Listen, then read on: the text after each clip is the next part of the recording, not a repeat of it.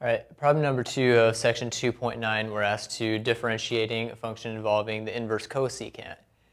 Now this is a chain rule problem, so first thing we'll do is take the derivative, treating the inside, or the argument of inverse cosecant as a single variable. So p prime of z, we can pull the 17 out.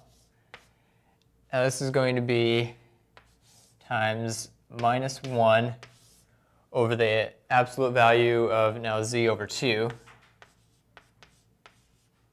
times square root of z over 2 squared minus 1. Now we need to differentiate or multiply by the derivative of the inside of the cosecant function.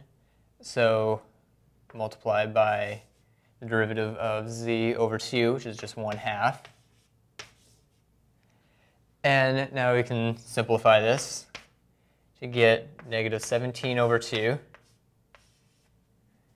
times 1 over the absolute value of z over 2 times the square root z over 2 squared, or z squared over 4,